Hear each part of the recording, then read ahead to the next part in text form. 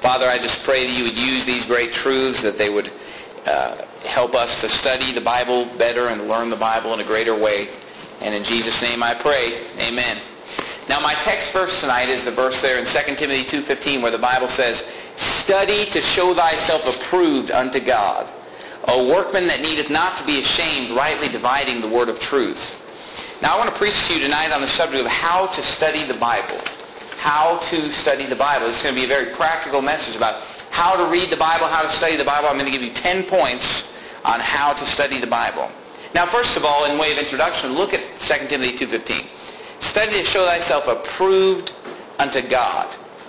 Look, God does not approve of a Christian who does not study the Bible. You see that? God does not put his approval on somebody who doesn't know the Bible. If a person does not know the Bible, God disapproves of that. And he says, "Study to show thyself approved unto God, a workman that needeth not to be ashamed." He's saying, look, if you don't know the Bible, you should be ashamed of yourself. And you're going to be put to shame. Boy, have you ever talked to somebody about something? You know, you're trying to win somebody to the Lord, or you're trying to talk to somebody and straighten them out and get them in church or what have you. And then they'll say something to you, and you just don't have an answer for them because you just don't know the Bible. And you just don't know where to go, or you don't know what to show them. And sometimes people can put you to shame. I mean, a new believer, maybe somebody who doesn't know the Bible very well, and then they get to talking to somebody who's one of these cults or what have you, a Mormon, Jehovah's Witness. They might put you to shame if you don't know the Bible. And so God says, look, you need to study the Bible, number one, to get my approval. He says, I want you to know the Bible. And number two, so that you're not put to shame before those that you're dealing with, before those that you're trying to win to Christ, before those that you're trying to preach the gospel and the truth to. And so studying the Bible is vitally important. It's important to know the Bible. You know, we live in a day where knowledge of the Bible is minimized. The idea of knowing a lot of Bible is put on the back burner. It's just the heart that matters, what people will teach. Or, well, it's just important that you love God and that you obey God. But look, God says, my people are destroyed for lack of knowledge. He said of the Jews, they have a zeal for God. Man, they're excited about serving God. He said they have a zeal for God, but not according to knowledge. And so without the knowledge in this book, imagine, if I were to tell you, you know what? God wants you to just sell out for God and live for God all the time, every day, all your energy, everything that you have towards serving God. And then think about this. What if you did that and you said, I'm just going to give it everything I've got? But what if you were doing the wrong thing? You know, that wasn't what God wanted you to spend your life. I mean, good night. There are people who spend their lives in a I don't know what it's called, where these a convent where these nuns go, you know, or they spend their whole life serving God in their mind. They spend their whole life depriving themselves of things that they could have had, and they spend their life and their zeal on something that's wrong. Why? Because they didn't take the time to see what the Bible says, to study and learn what the Bible says. And so I don't want to give my life to something and be spinning my wheels because I don't know what's true. I don't even know if what I'm doing is right. And so studying the Bible is the most important thing that there is in the world, knowing what the Bible says. Now, let me give you 10 things on studying the Bible. Now, number one, and I'm just going to briefly touch on this because we all know this, but number one, when you're studying the Bible, make sure that you have the right Bible. That's the first thing that you have to do. Because if you're going to spend your life studying something, good night. You don't want to study something that's the wrong thing and spend all that time just spinning your wheels. Let me just give you a few scriptures on that. I'll just read these for you. 2 Corinthians 2:17. For we are not as many. Catch that word, many. There's a lot of people doing this. For we are not as many which corrupt the word of God, but as of sincerity, but as of God, in the sight of God speak we in Christ. He said, look, there's many people out there who corrupt the word of God, who change God's word, who defile it and alter it. That's what corruption is. It alters its form. And then Ezekiel 13, the Bible says, they have seen vanity and lying divination, saying, the Lord saith, and the Lord hath not sent them. And they have made others to hope that they would confirm the word. Have ye not seen a vain vision, and have ye not spoken a lying divination? Whereas ye say, the Lord saith it, albeit I have not spoken. See, God is saying, look, there are people out there who are preaching what they claim is God's word, and it's not God's word at all. It's not what God has said at all. So number one, of course, make sure that you have the right Bible. Number two, the best thing that you could do, the next thing, make sure you have the right Bible, the King James Bible. But number two, get a Bible that's only the Bible. You know what I'm saying? Just get a Bible that's just the Bible. I mean, not all the text and all the notes. You get some of these Bibles and literally the first third of the page will be the Bible text, and then the whole bottom is just notes and commentaries, and then they'll stick a thing in the column with all the notes and commentaries and switch out. It'll say in the column, switch out this word for this word and this word for this word and go here and read this. And look, the best thing that you could do, and I'm not telling you it's wrong to have a Bible like that, but I'm telling you this, I'm giving you 10 tips on how to study the Bible and how to learn the Bible better. And if you get a Bible that just has the Bible, you will learn more with a Bible like that. I remember when I was a kid, I had the Bibles with just everything. I mean, all the notes, all the commentaries, and I would just get off on a tangent. I'd start reading the Bible. I'd read about 3 or 4 verses, and I'd see a little 3 next to a word. And I'd say, oh, what's that mean? I'd go down to the bottom, I'd find the 3, and it would start talking about other things, and I'd read the whole thing. And it would tell me, go over here and read this. And I'd go over there and read that. And boy, I'd spend an hour on that one thing, and I didn't get anywhere in reading the Bible. And so number 1, make sure you got the right Bible, the King James Bible. Number 2, get a Bible. The best Bible that I would recommend is a Bible that just has the text of the Bible. Nothing else. As little else as you can, the most stripped down, just the text of the King James Bible. Now number 3, before you get too involved with studying the Bible, and this sermon's about studying the Bible, it's also just about reading the Bible, read the Bible cover to cover at least 5 times before you think about studying the Bible. I mean, think about it. Before you're going to take a microscope and take one little part of the Bible and dissect it and study it and learn it and get it down, see the big picture. You see, you're not going to be able to understand the small parts of the Bible and really get into it until you see the big picture. I remember when I was a teenager. I was 17 years old. And that's what my pastor said. He said, read the Bible 5 times cover to cover before you even think about studying the Bible. And that's what I did. When I was 17 was the first time I ever read the Bible cover to cover. When I was 18 years old, I divided the year up into 4 parts. I said, this year I'm going to read the Bible 4 times so that I'll be qualified to even study the Bible, to even learn the Bible, so I can see the big picture. And boy, when I was 18 years old, each of those 3-month periods, I read through the Bible cover to cover. And boy, I'll tell you what, I learned the Bible. I started to see the big picture. And I didn't know, obviously I was 18, I didn't know a whole lot after just 5 times of reading it. But after those 5 times, God kind of just opened up the big picture to me. And I could see a little more of the big picture. And then after that, if I would study the Bible, I would learn so much more. You see, Paul said in Acts 20:27, for I have not shunned to declare unto you all the counsel of God. He said, I preach this whole book. That's what Paul said. I preach all of it. I declare all the counsel of God. And he said, furthermore, in Matthew 4:4, Jesus said, but he answered and said, it is written, man shall not live by bread alone, but by every word that proceedeth out of the mouth of God. God says, I expect you to live by every word in this book. It's impossible to live by every word in this book if you don't know every word in this book. You're not going to know every word in this book unless you read it cover to cover.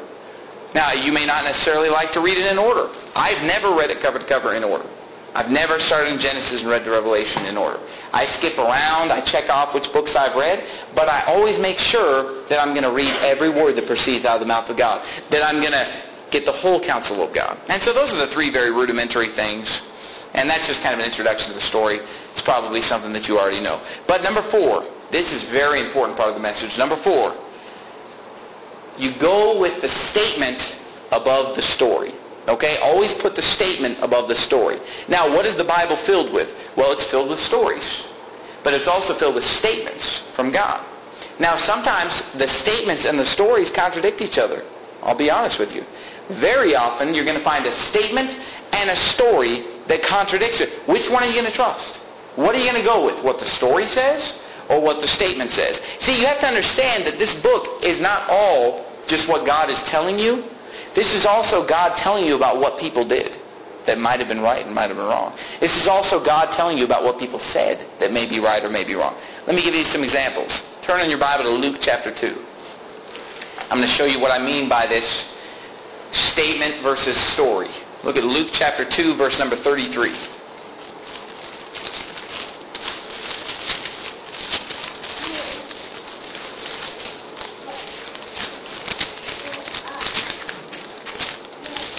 Luke chapter 2, verse number 33, the Bible reads here, and Joseph and his mother marveled at those things which were spoken of him.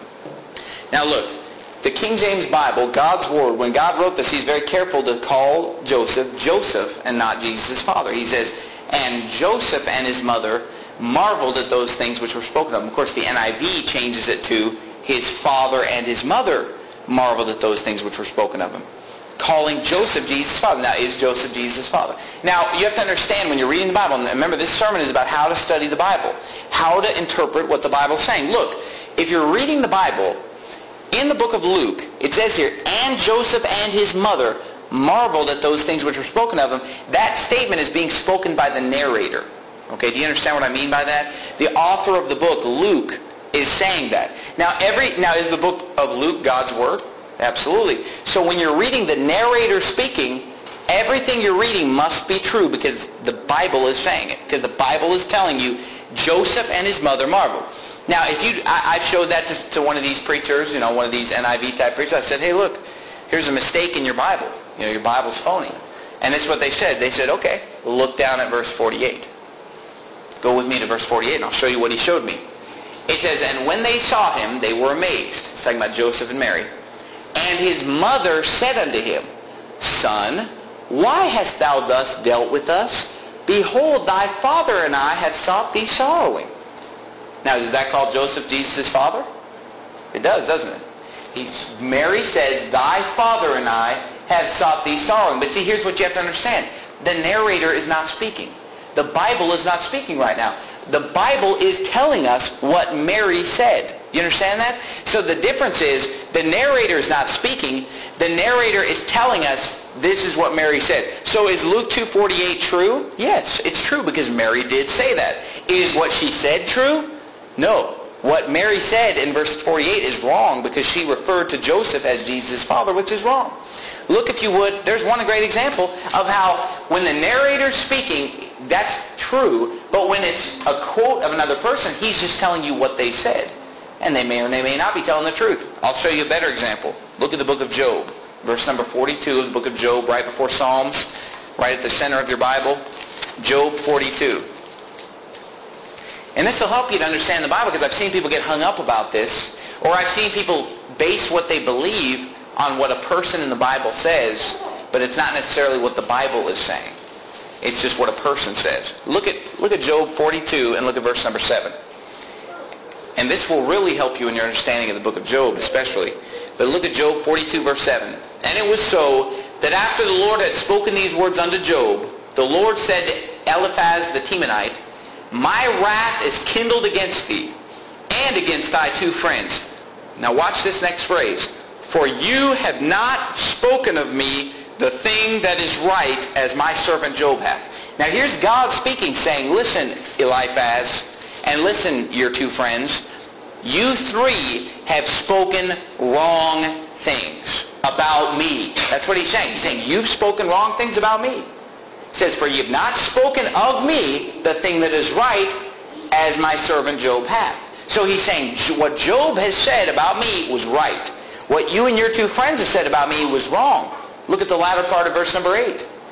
And my servant Job shall pray for you, for him will I accept, lest I deal with you after your folly, and that ye have not spoken of me the thing which is right, like my servant Job. Again, he says the same thing. He says, the three friends have spoken wrong things about me, about Job, whereas Job spoke right. He was speaking God's word. Now look at the book of Job with me. Look at turn to chapter number 4 of the book of Job, and I'm going to show you something.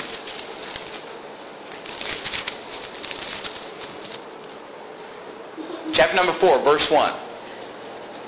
Everybody there, Job 4:1. Then Eliphaz the Temanite answered and said. Now the entire chapter 4 and the entire chapter 5 is spoken by Eliphaz the Temanite, which God says at the end of the book he spoke wrong. Do you see what I'm saying? So here you have 2 chapters of somebody speaking things that are wrong in the Bible.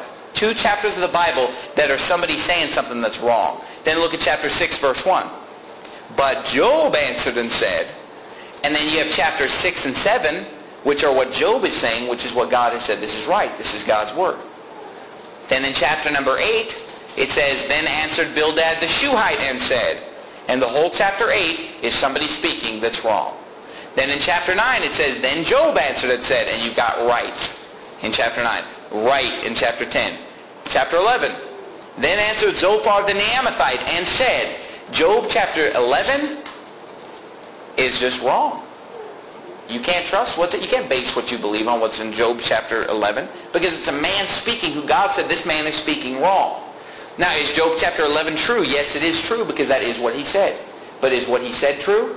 No. What he said is not true, because God said it's not true. And then in chapter 12, we're back to Job. 13 is Job. 14 is Job. Chapter number 15, we're back to the friends that are wrong. And on and on and on and on and on. You see, throughout this whole book, you'll find that about half of the book is spoken by people that are not necessarily telling the truth. Now, some of the things that they say are right, but a lot of things that they say are wrong. I mean, they're telling Job that he's a wicked sinner and that he deserves everything and that he brought it upon himself. That's just not true. And God said at the end that they spoke fallacy concerning the nature of God. And so you have to understand, when you're reading the Bible, you have to be able to differentiate between something that God is saying in the Bible, something that the narrator is saying in the Bible. You know it's true, because the narrator is saying it. Whereas something that a person says in the Bible, it could be true, it could be not true. Just like if I say something to you, maybe it's true, maybe it's not true. But it's not authoritative when I speak like when God speaks. And it's not authoritative when people in the Bible speak, as opposed to God speaking, the narrator in the Bible. Think about this. So that's the difference between a quotation in the Bible and the narrator speaking. You have to be able to differentiate. But how about this? Just a story versus a statement. Here's a story. Jesus turned the water into wine. Now, of course, if you study the Bible, you'll learn that the word juice does not occur in the Bible, and that the word wine is just meaning juice. The Bible talks about in Isaiah chapter 66, wine being inside of a grape that's still on the vine before it's even been picked. So don't tell me that's alcoholic beverage inside of a grape that's on a vine. And on and on. You can find all kinds of examples like that. But people will say, see, look, didn't Jesus make the water into wine? Didn't Jesus drink wine at the Last Supper? See, it's okay to drink. And they're taking a story of what happened and basing what they believe on the story, and they're bypassing the clear statement. Here's the clear statement. Look at Proverbs. If you're in Job, just flip forward 2 books. Look at Proverbs chapter 23, and we'll see the clear statement that God makes about alcohol. Here in Proverbs chapter 23, if you look at verse number 32, God differentiates between 2 kinds of wine here. In chapter 23, verse 32, he says, 31, I'm sorry, look not thou upon the wine when it is red. This is in verse number 31 of chapter 23. Look not thou upon the wine when it is red, when it giveth his color in the cup, when it moveth itself aright. He's saying, look, there's a certain beverage that you're never supposed to even look at. It's so wicked. And he says, at the last it biteth like a serpent, and stingeth like an adder. Thine eyes shall behold strange women, and thine heart shall utter perverse things. That's a description of being under the influence of alcohol. You say ungodly things, you see strange women, and you get into trouble. Look, God is saying there's a certain beverage that you're not supposed to even look at. And if you took and looked at every time the word wine occurs in the Bible, it's either a very positive description, talking about just a fruit juice, something that God made, or it's an extremely negative description saying that it's wicked, it's ungodly, it's sinful, it'll cause you to do wrong. And the Bible talks a lot about it. If you look it up in the Concordance, you'll see many different references to wine in the Bible. And so, am I just going to take some story about, well, I found a guy in the Old Testament that drank wine one time, so God must be condoning it? No, look, God has a clear statement here that says don't even look at alcoholic beverage. And so if he says don't even look at it here, no story is going to change my mind about that, where somebody did it, or somebody said it, or I think somebody did it. I mean, you expect me to believe Jesus is creating something out of nothing. He's taking water and turning it into wine. If you know what alcohol is, it's a decayed process. Look, when God creates something, Jesus himself in the book of Revelation said, behold, I make all things new. Okay, why would he make some old, decayed, wicked beverage that makes people drunk and create that out of water? But that's what happens when you just take a story and run with it instead of going with what the Bible clearly states. Think about this. People will say, well, women preachers. You talk about, what Joyce Meyer or one of these, these women preachers, or I think Billy Graham's daughter is some preacher, and these different women preachers. And they say, well, look, in the Bible, what about Deborah? She was a prophetess. And this is what they'll say. Deborah in Judges chapter 4 and 5 was a prophetess. And so it must be okay. Well, look, that's a story Here's a statement. Let the woman learn in silence with all subjection. But I suffer not a woman to teach, nor to usurp authority over the man, but to be in silence. For Adam was first formed, then Eve. And then, of course, the Bible says in 1 Corinthians 14, let the women keep silence in your churches, for it is not permitted unto them to speak. And so, that's the clear statement of the Bible, God's clear teaching. And you just take some story and say, well, this woman was a preacher in the Old Testament, so it must be okay.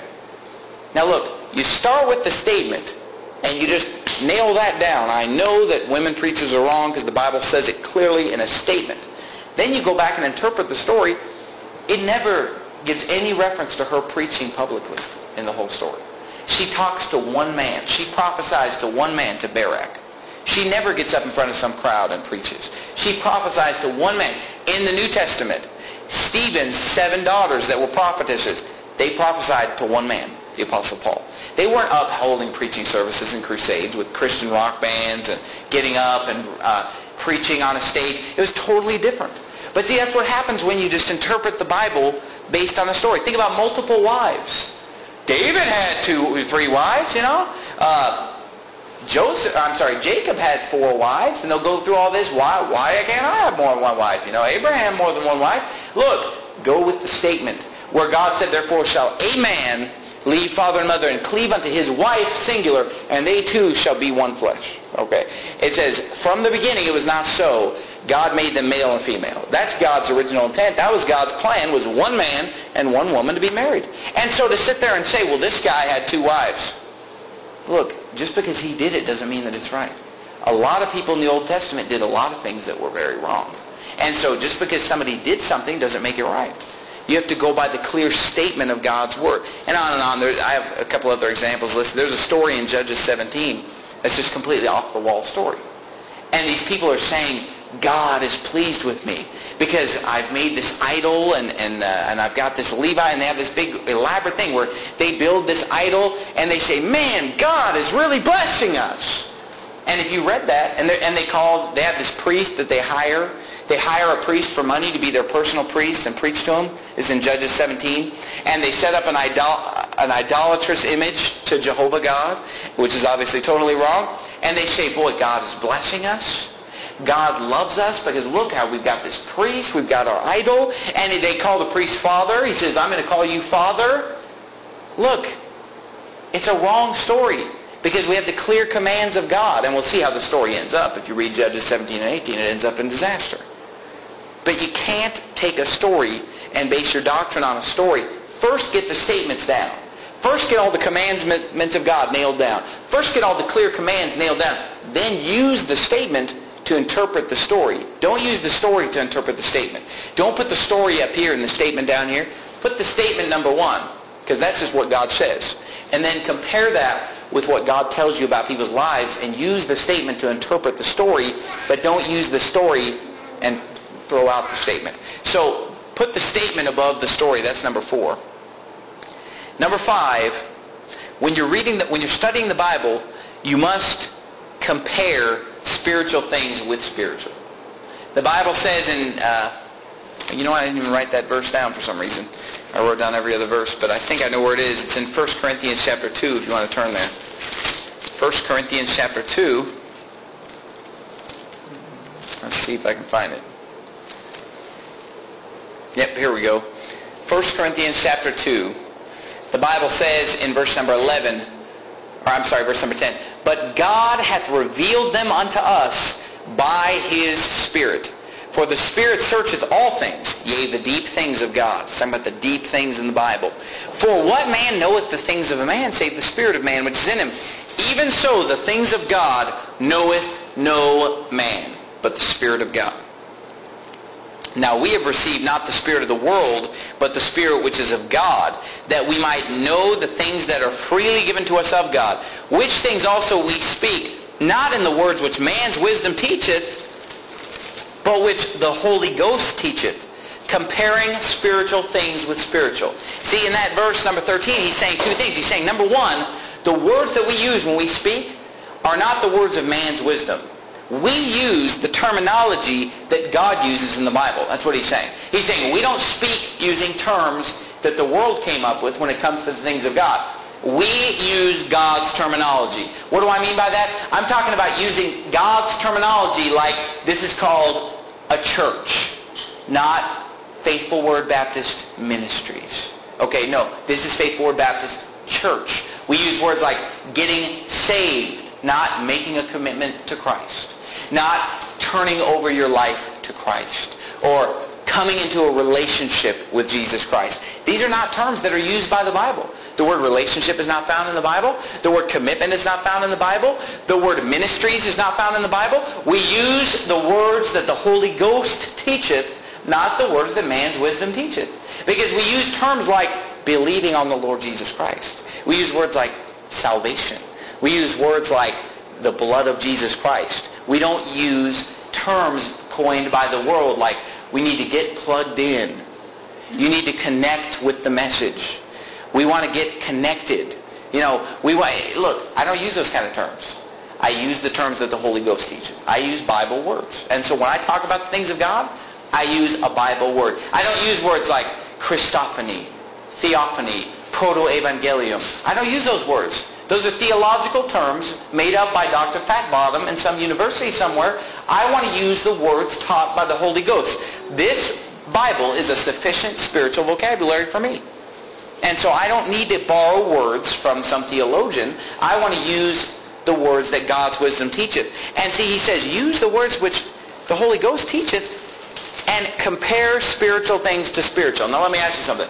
If you got your Bible in your one hand, and you've got Webster's Dictionary in the other hand, are you comparing spiritual things with spiritual? No, you're comparing carnal or fleshly. Carnal means fleshly or just natural. So you got the carnal dictionary in this hand, the King James Bible in this hand. That's not spiritual to spiritual. You're holding a commentary in this hand written by a man, and you've got the Holy Bible in this hand. You're not comparing spiritual with spiritual. But if you've got 1 Corinthians in this finger, and then you flip over here to Ecclesiastes, now you're comparing spiritual with spiritual. And that's how you study the Bible. You compare, when it says compare spiritual with spiritual, it's saying compare Scripture with Scripture. I mean, take one verse here, and then say, there's a verse over here, okay, and I put those two together, and I can get some truth. It can make sense. I can see what God's trying to say, the big picture, when I compare this verse with this verse. Not this verse with this dictionary, not this verse with this Greek lexicon, not this verse with this commentary, but comparing spiritual things with spiritual. Why? Because we want to use the words that the Holy Ghost teacheth, not the words of man's wisdom that man teacheth. You see, God said, and I realize this is talking about changing the Bible, but God said in Revelation 22:18, "For I testify unto every man that heareth the words of this prophecy of this book, if any man shall add unto these things, God shall add unto him the plagues that are written in this book." And so God says, don't add to my word. Now, I realize that that's talking about, adding to it and saying that it's Scripture. Putting in a new book of the Bible, or adding on to the book of Matthew, adding a few things in here and there like modern Bible versions do. But in the same token, I don't need to add some kind of a truth besides the truth that's been revealed in the Bible and say, I have a new truth. You need to read my book and my commentary so I can teach you things that are not in the Bible, but you need to know these things. Don't add to the Bible. The Bible is sufficient. If it wasn't enough, then God wouldn't swear to us and say, do not add to it, because it's enough. 1 John 2:27, this is a great verse. "But the anointing which you have received of him abideth in you." It's talking about the Holy Spirit living inside of you. "And you need not that any man teach you, but as the same anointing teacheth you of all things, and is truth, and is no lie, and even as it hath taught you, you shall abide in him." He says, look, you don't need anybody to teach you the Bible.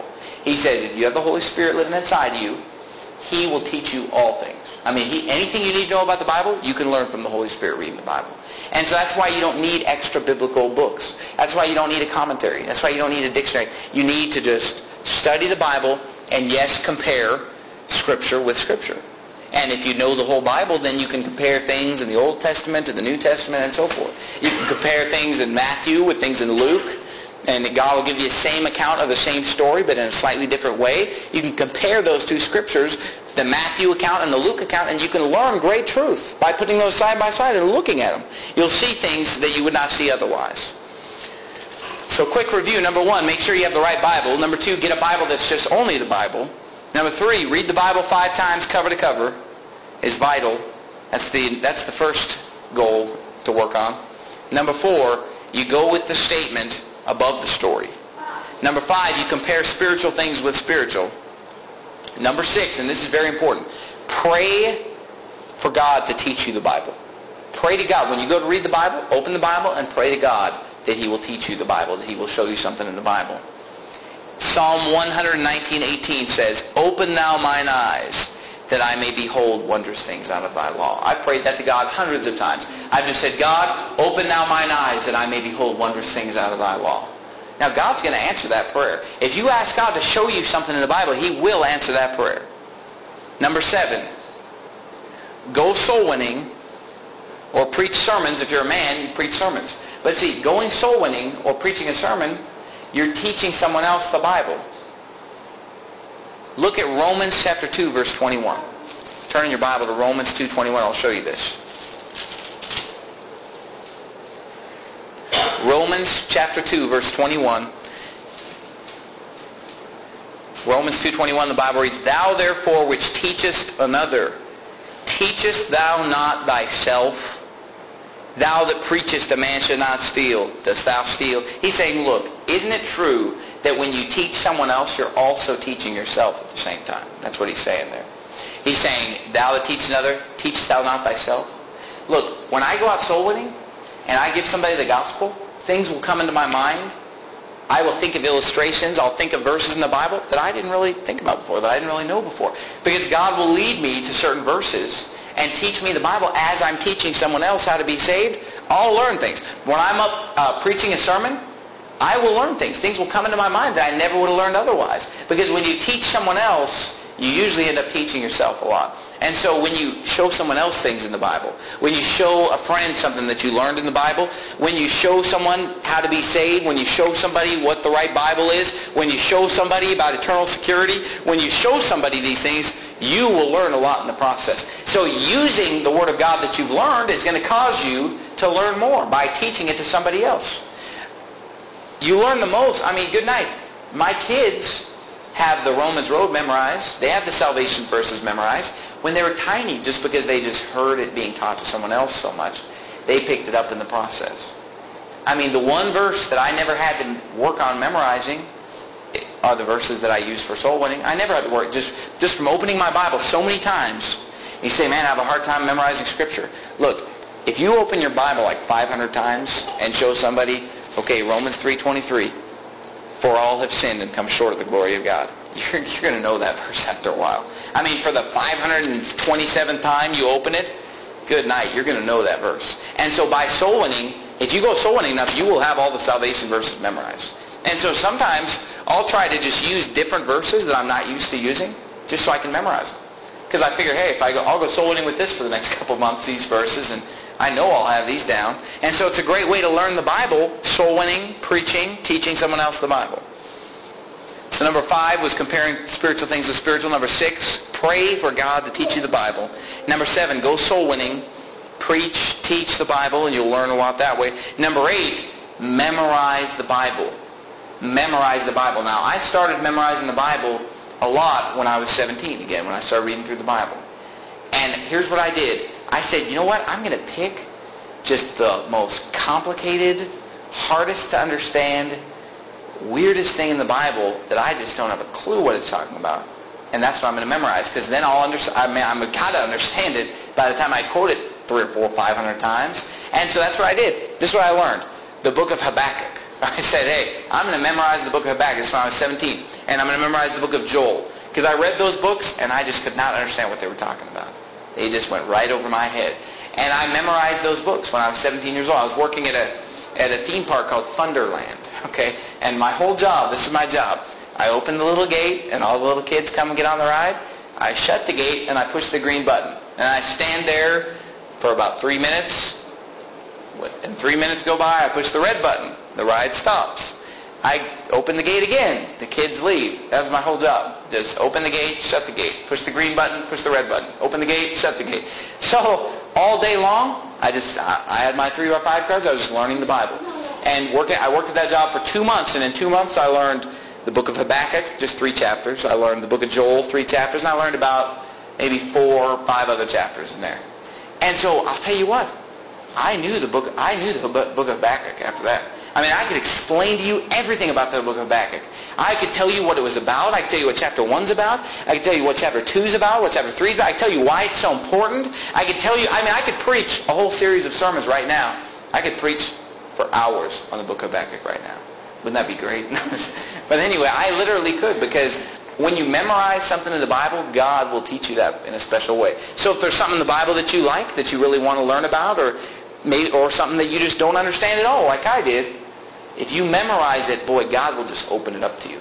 Another books that I wanted to memorize was 1st and 2nd Timothy and Titus, because those are books written from a preacher, Paul, to a young pastor. Timothy was a pastor, Titus was a pastor. I memorized those books, 1st, 2nd Timothy, Titus, and Philemon, because then I want to know what God is saying to a pastor, how to be a pastor, what you should preach like, what you should be like. And so I wanted to memorize those so that God could teach me those. And the books that I have memorized right now are the books that I understand the best.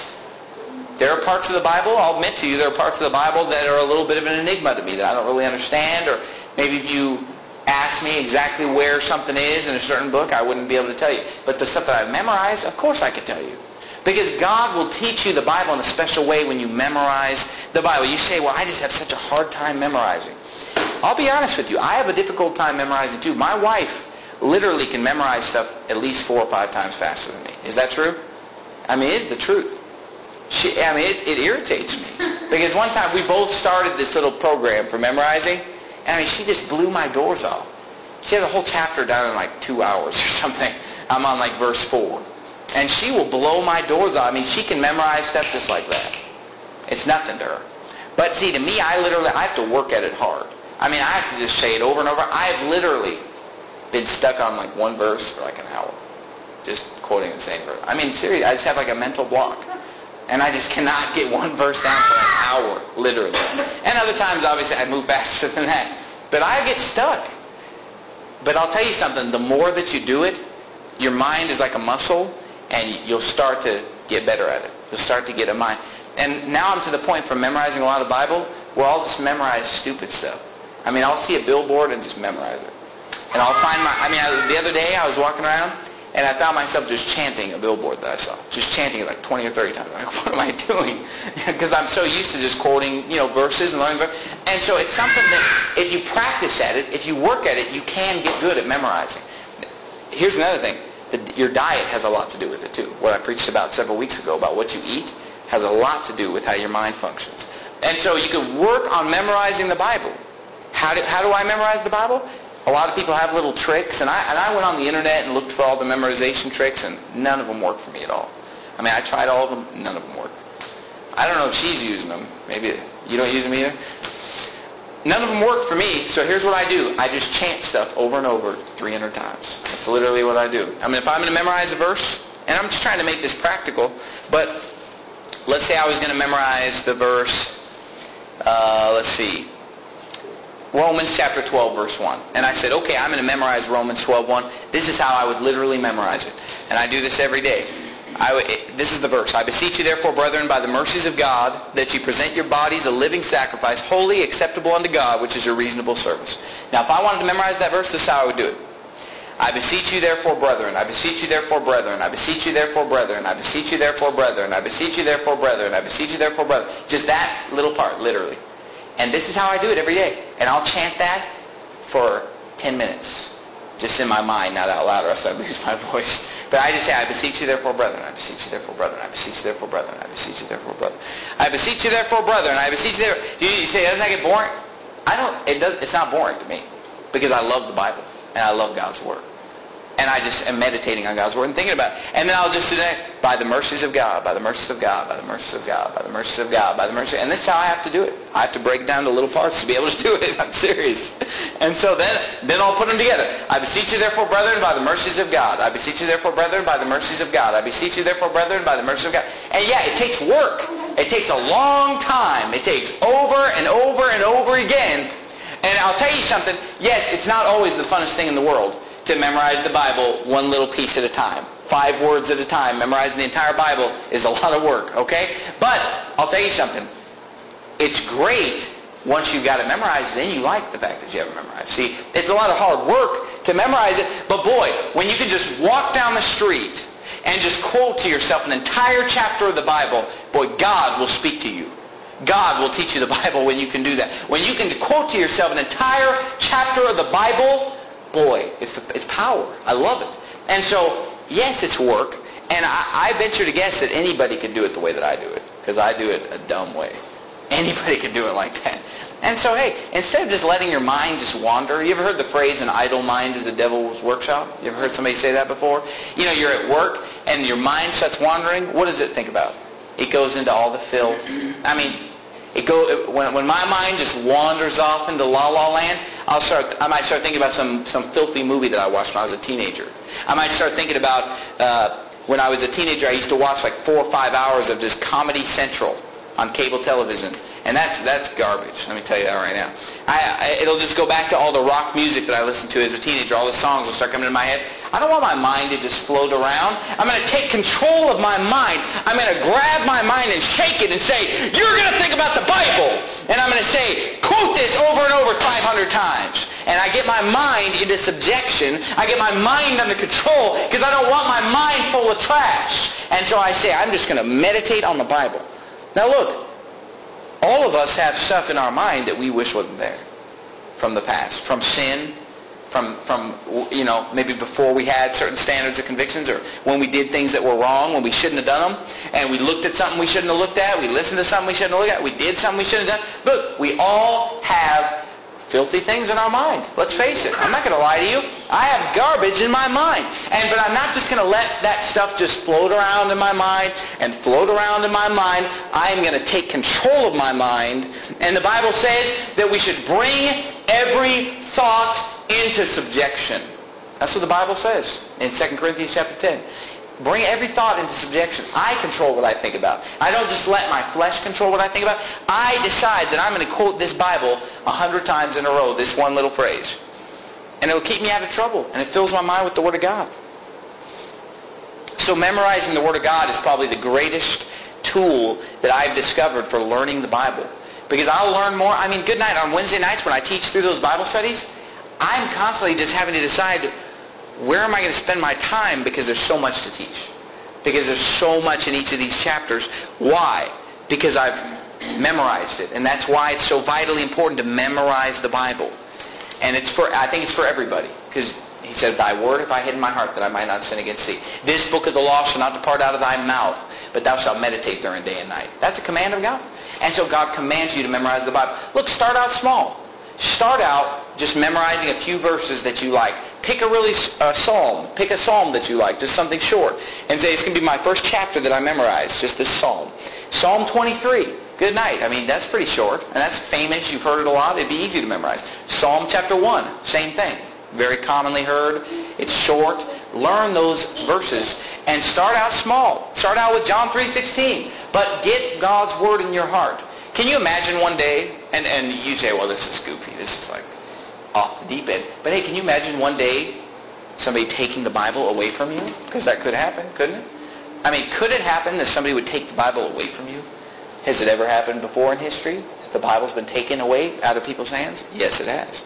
Hey, could it happen that somebody could go to jail and not have a Bible? Or just the Bible could be made illegal? I mean, look at Adolf Hitler. He was burning Bibles. He was burning books. And so, yes, you know what the first thing I'd do if I was in jail and I didn't have my Bible? I'd just start quoting the Bible.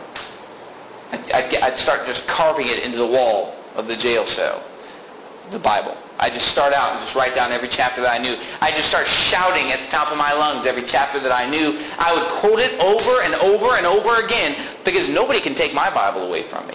The only way that somebody can take my Bible away from me is to put a bullet through my head, because I've got a lot of it memorized. And so get the Word of God in your heart. You'll never be without your Bible. You want to win somebody to the Lord, that lost loved one, you have the perfect opportunity. Oh, I don't have my Bible. If you know the verses, you can win them to the Lord. If you don't know the verses, you can't win them to the Lord. Because your wisdom, that man's wisdom teacheth, is not what's going to get him saved. It's the words that the Holy Ghost teacheth that's going to get him saved. Learn the Bible. Learn the verses.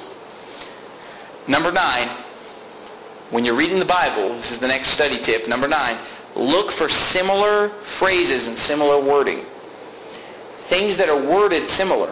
Now, this comes into play a lot when you memorize the Bible, because when you memorize the Bible, you see every little nuance, because you've quoted it so many times. And so you'll notice similar phraseology. Look, if you would, are you in Romans? If you're in, get in Romans chapter 10. I think you should be in maybe like Romans chapter 12. Get your finger in Romans chapter 10, and then get your other finger in Genesis chapter 4. And I could give you a million examples on this one, because there's so many things in the Bible that are just similar wording that you pick up, and you can kind of see things and learn truth from things that are worded in a similar way. But look at Genesis 4, chapter number 26. Here's just a random example that I thought of. Genesis 4:26 says, "And to Seth, to him also there was born a son, and he called his name Enos. Then began men to call upon the name of the Lord." Now that phrase right there probably jumps out at you. Call upon the name of the Lord. You can say to yourself, I wonder, where have I heard that before? Where have I heard that phrase, call upon the name of the Lord?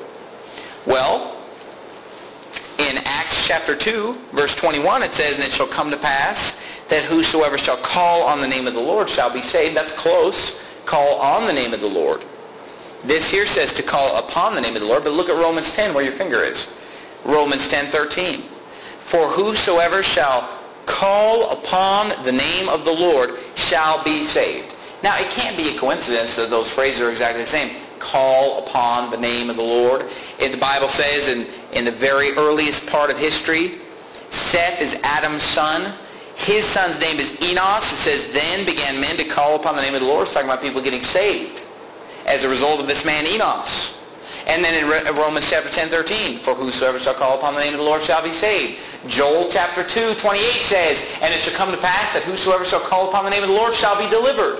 And so on and on, you'll see that phrase, call upon the name of the Lord. You can learn something about the Bible. You can understand, what does it mean in Genesis 4 when it says, "Then began men to call upon the name of the Lord"? We can study the rest of the Bible. You find out people were getting saved. That's what it means, because you see it in Romans 10:13, because you see it in Acts 2:21. Watch for just similar phrases, similar wording. And then number 10, and I saved one of the most important ones for last, not the longest part of the sermon, because I know the air conditioner is broken, but not the longest part of the sermon, but one of the most important ones that you must know when you're studying the Bible. And this will revolutionize the way you study the Bible. Number 10, realize that the Bible has everything you need to know about every subject. And I know I've said that before, but I repeat that because it's so important. That will change your interpretation of the Bible dramatically if you say the Bible has everything I need to know about every subject. I mean, think about it. There are people who say, well, the Bible's not really clear on this, and so here's what I think about it. And they'll say, yeah, I know the Bible says that there, but, that may not be everything that there is to it. I mean, come on, the Bible was written 2,000 years ago. They didn't have thus and so back then, and they didn't have this back then, and so it's a whole different world. Look, Ecclesiastes says there's nothing new under the sun.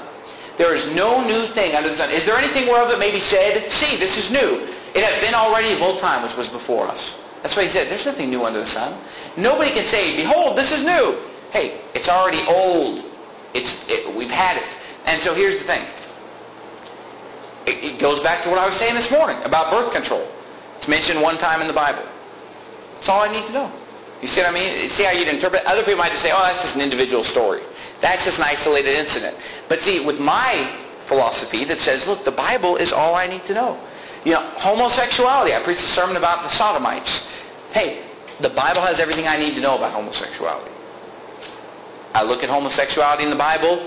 3 times there's a story. All 3 times the homo is trying to force somebody else to do something they don't want to do. All 3 times. So I deduce from that that's what they're about. That's what all of them are about. Because that's all the ones in the Bible are about. And I can on and on. What is, alcohol. The Bible has everything I need to know about alcohol. The first time alcohol is mentioned, Genesis chapter 9, Noah's being violated by his son. Second time alcohol is mentioned in the Bible, Lot is being violated by his 2 daughters. Habakkuk 2:15, woe unto him that giveth his neighbor to drink, that puttest thy bottle to him, and makest him drunken also, that thou mayest look on their nakedness. See, throughout the Bible, God is saying alcohol is a tool used by one person to take advantage of another person. All throughout the Bible. That's the first time it's mentioned. The second time it's associated in the Bible with nudity. It's associated with fornication. It's associated with cursing. It's associated with false religion. On and on throughout the Bible. Associated with the devil. On and on. And so you say, well, I just think social drinking is okay. Look, the Bible has everything I need to know about alcohol. And so I'm just going to look at every verse on alcohol, and then that's all I need to know about it. I don't need anything else. And if you understand the Bible that way, that'll change the way that you study the Bible. So number one, let's go back through these quickly so that we can review and you can remember these. Number one, make sure you have the right Bible. Don't waste your time studying something. You say, but it's easier to understand. It's so much easier for me to understand the New King James Version. Look, it's easy to understand the cat in the hat.